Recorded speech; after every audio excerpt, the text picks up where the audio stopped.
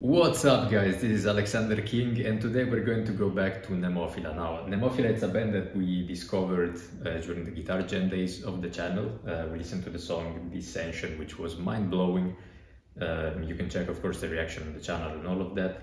I will tell you more of course on why I thought that was impressive as well in the analysis, hoping that this will be equally as good.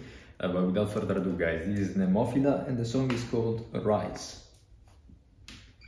Month ago, more or less, so newish.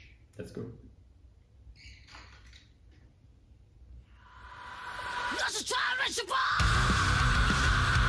Ah, Jesus Christ!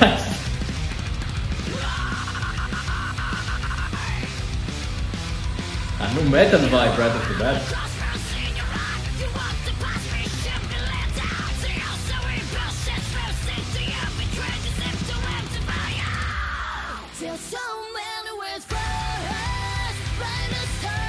Nice. We're definitely in a metalcore vibe.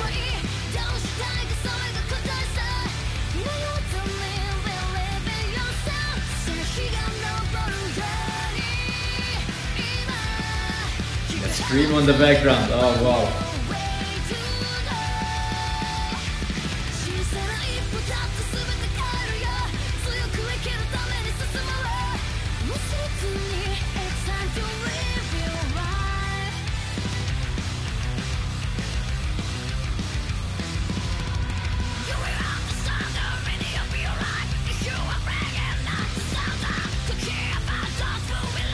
I love the little cracks on the vocals at the last minute.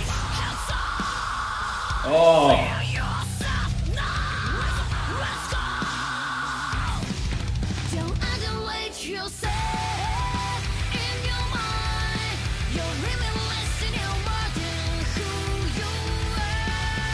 The synths as well in the back. Oh wow! It's so layered.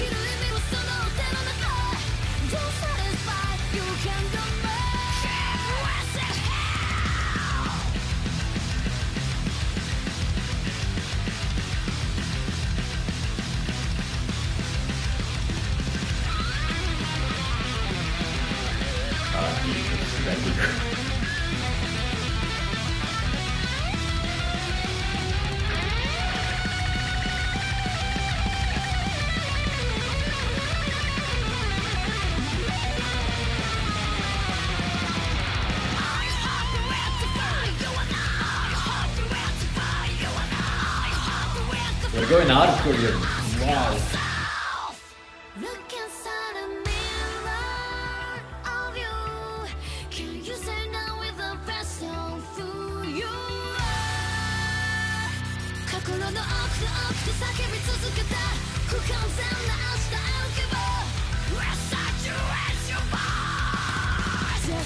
We'll have to touch on the scenes later on, guys, in the analysis because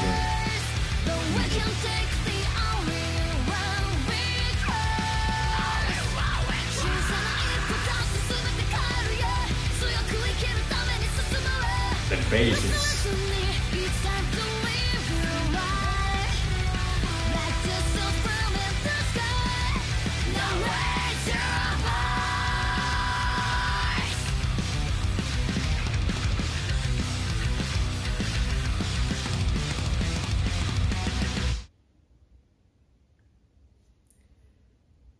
Wow!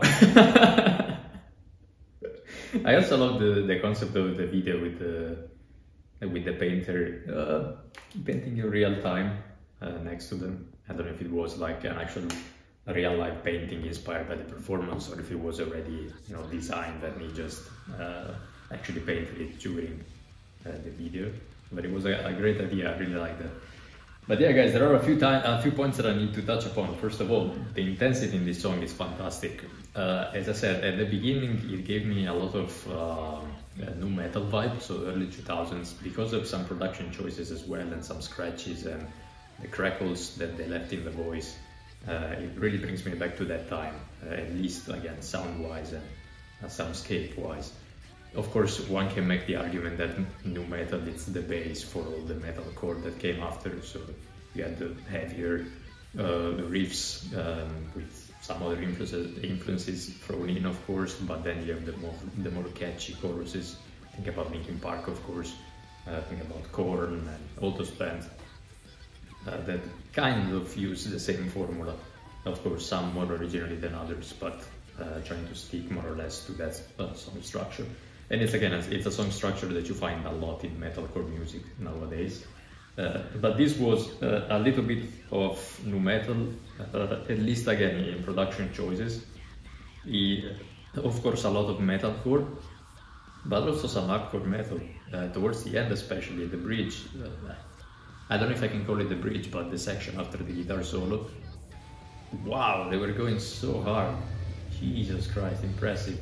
They're fantastic musicians, of course. Again, it's one of the things that I noticed during the reaction when we listen together to Dissension, which it's an incredible song, so intense.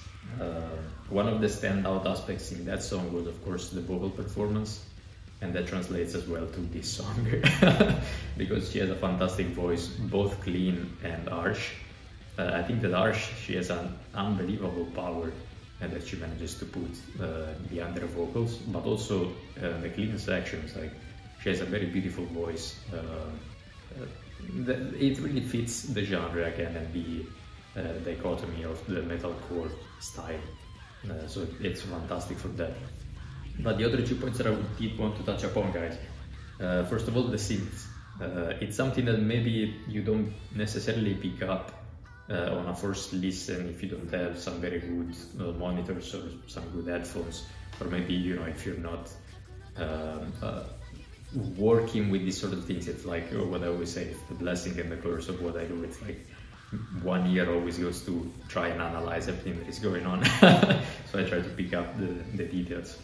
But the synths in the background really make this song so full and so huge. It sounds so huge because you have the bass frequencies where the bass guitar is very rhythmic and it's very stable and it's just locked in with the kick drums, and that of course works perfectly in the lower section of the mix.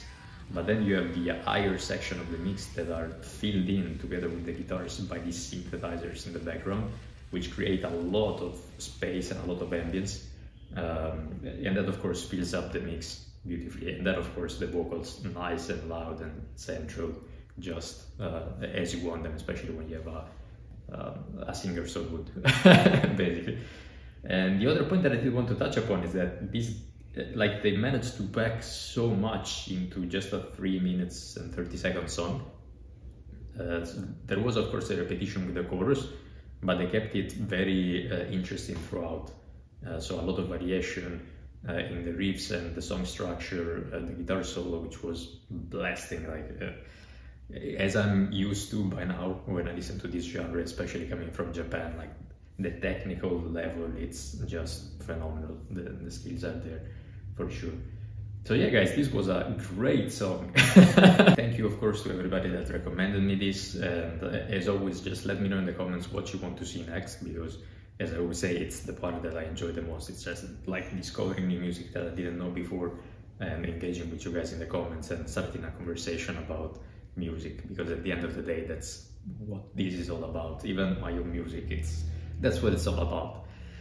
So guys, if you made it this far, thank you so much for watching. If you're curious to know what I do, there are of course a lot of covers that I post here on YouTube channel. There are the original songs as well. You can find one somewhere around here, and the closing things on YouTube. I don't know how to call them. Thanks again for tuning in, and I'll catch you at the next one.